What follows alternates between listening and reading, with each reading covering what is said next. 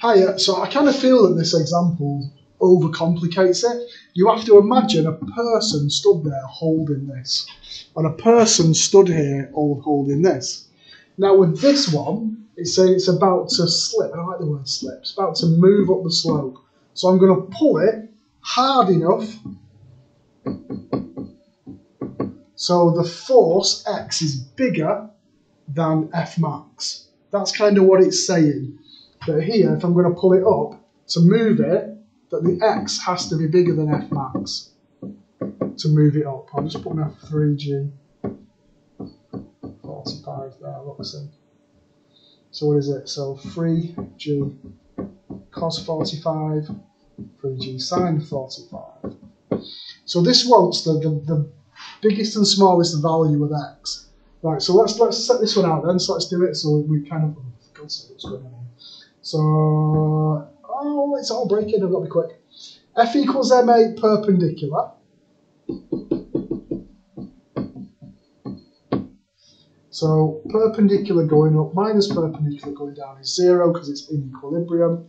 So R minus 3G cos 45 is 0. R is 3G cos 45. Let's move that up. F max, mu R. Mu is a third. F max is a third of 3G cos 45. So if you put that in the calculator, it gives you root 2G over 2, because cos 45 is root 2 over 2. Then, what is it doing? So it's doing, it's really wasting time here with it.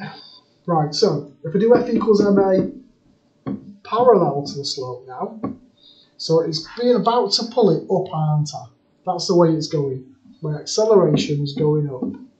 But I'm going to work it out as if it's right on that edge. So I'm going to say that going up minus going down is equal to 0. So going up the slope on here is my X. Acting against it is friction and the 3G sin 45. If I can get this board to work. So I've got X, I've got minus my friction, which is my root 2G over 2. And then I've also got minus my 3G 45, sin 45.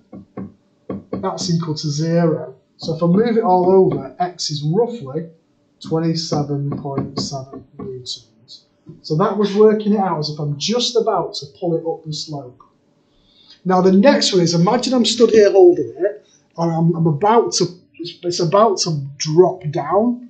So I'm going to let it kind of go down, but I'm still holding it. So this time my F max is going up the slope, and my acceleration going down the slope. But once again, I'm going to get it just on the edge. So I've got the 3G cos 45. I've got the 3G sin 45. Right, so let's have a look at F equals MA perpendicular. So up minus down is equal to 0. So that's going to be the same, isn't it? R minus 3G cos 45 is 0. R is 3G cos 45. Then my F max has to be the same then. That's going to be root 2G over 2. Because it's the same as whatever it was before. And then my F equals MA parallel. So this time it's travelling down the slope. I'm holding it back, and friction's going with me, but the 3G sin 45 is what's taking it down the slope. So down the slope minus up the slope is equal to mass times acceleration.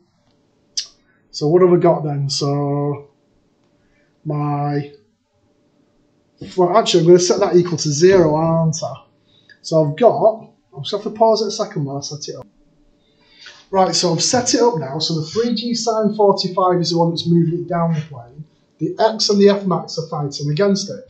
So if I take the X over and then just work out that bit together, it gives me 13.9 newtons for X. So for it to not move, either way, I want it between them. So I want it between the 13.9 and the 27.7, and that's done. See?